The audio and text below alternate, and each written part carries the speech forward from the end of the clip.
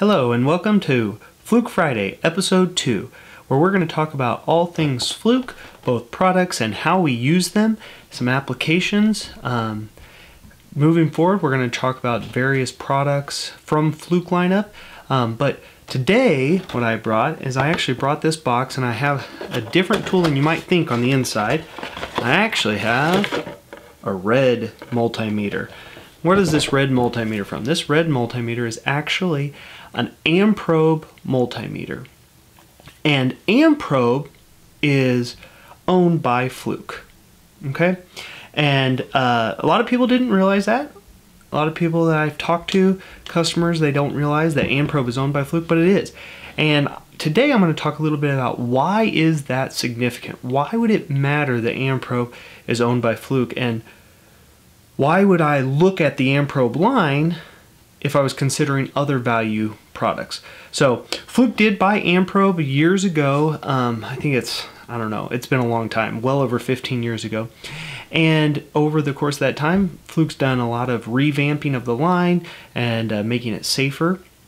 And safety is really, I think, the main reason why you should consider an Amprobe product versus the competitive products at the same price point. Now, Amprobe is not going to be a Fluke multimeter. They're not the same. So I'm not trying to claim that. But what I am trying to claim is that if you buy an Amprobe product, you are getting a safer product than the competitors at a similar price point in the market.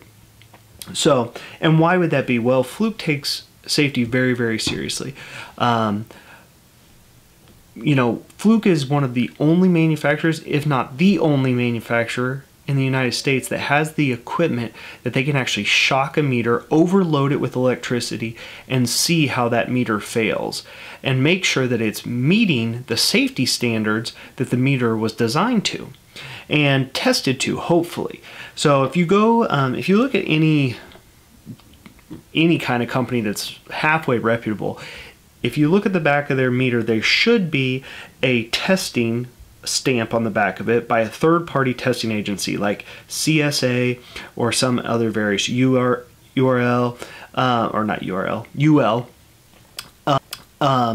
And hopefully they'll be third-party tested, not just, hey, we as a manufacturer did this. But the problem becomes is once it gets tested by that third party, you get that test of approval, that stamp of approval, I should say, you never have to go back and get tested again. Something could change, and things do change, and no one would ever know. I always say Fluke and Amprobe, we're just like every other company. We have recalls. The difference is we issue recalls when an engineer in a lab finds out something that's wrong, and the other companies out there, a lot of times they issue recalls when there's been an incident and somebody got hurt or killed. And that is not where Fluke or Amprobe want to ever be. So a little bit about Amprobe and a story that I like to tell my customers about Amprobe is, if you look at the AM500 series, the AM510, 520, 530, you'll notice it jumps straight to a 560 and a 570. Well, what happened to the 540 and the 550? What happened there was we passed third-party certification. We passed all our safety stuff. We started shipping products. Fluke continued to test the Amprobe products that were coming in. And guess what?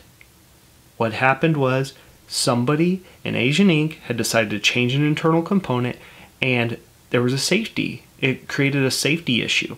Fluke was able to, Amprobe was able to issue a recall. Basically, these meters got to distributors, but they never even got to end user hands. We were able to issue a recall, get all those back, and that's why there's a gap in the naming structure of the 500 series.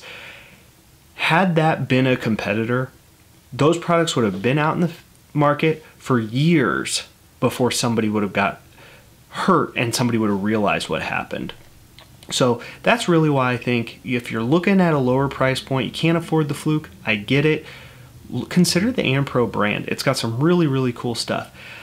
Now what I'm hoping to do is I'm going to go through these various Amprobe multimeter models and kind of tell you a little bit about them and their price point so that you guys can then make an informed decision on what's best for you. And if you're just starting out or you want a secondary meter other than your Fluke, this is a great choice.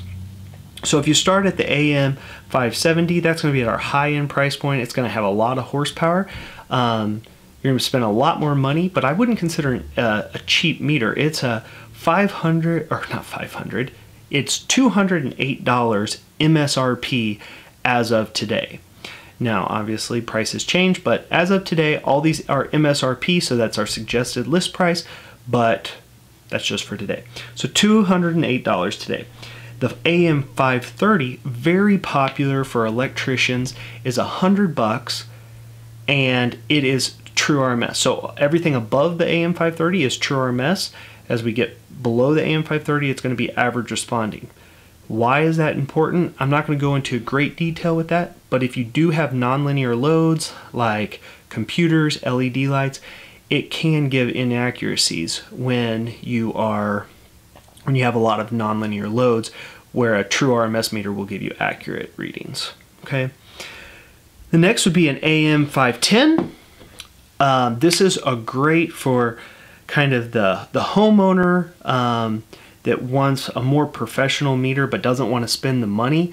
The AM510 is a great option. This is going to be about, this MSRP on this is $50, and then you take a step below that, you start to change the form factor. It looks different. It's a smaller unit, and this one, but it still has removable test leads. It has the banana jack, so you can use any test lead on the market, so you can use any accessory on the market, as long as it's a 4mm banana jack, which is the standard.